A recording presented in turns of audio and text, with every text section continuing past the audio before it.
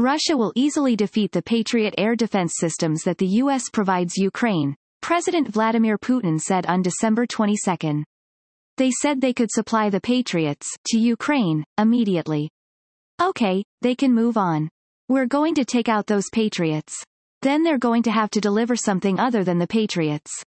New systems are going to have to be developed. It's a process. Long and not easy, the president told the press, TASS reported. Putin emphasized that the resources of NATO countries to support Ukraine are nearly exhausted.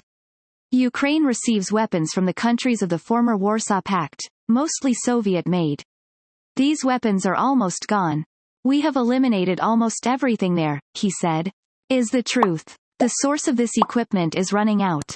Mr. Putin said that it is difficult for the Ukrainian military to switch to NATO weapons. It is not easy to switch to new weapon systems, including those of the NATO type. There must be preparation and training. There must be enough spare parts in stock. Equipment must be maintained and repaired. This is a big problem. This will not be easy, the Russian leader added. In response to questions about the defense industry of Western countries, Putin acknowledged that the potential for development is huge, especially in the U.S., but noted that it is not easy, because it is necessary to allocate more money.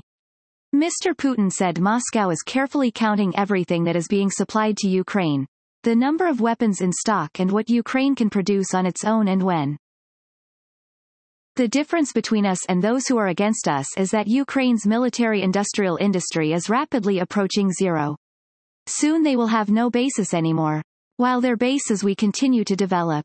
He also emphasized that Russia has been developing its military science and technology, and has its own financial resources to continue to accelerate research, development and production.